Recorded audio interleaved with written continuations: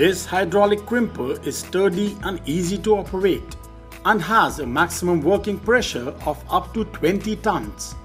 It has a crimping range of 16 to 400 square mm. The demo is performed to crimp a 400 mm thick cable. The die is placed in the crimper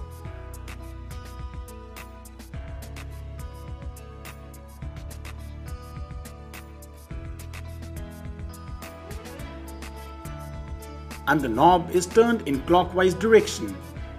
The cable is then placed between the die and the lugs is tightened on the cable.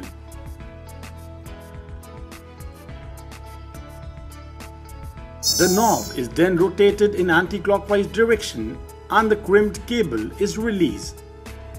This handy tool comes complete with convenient carry case for easy storage and portability.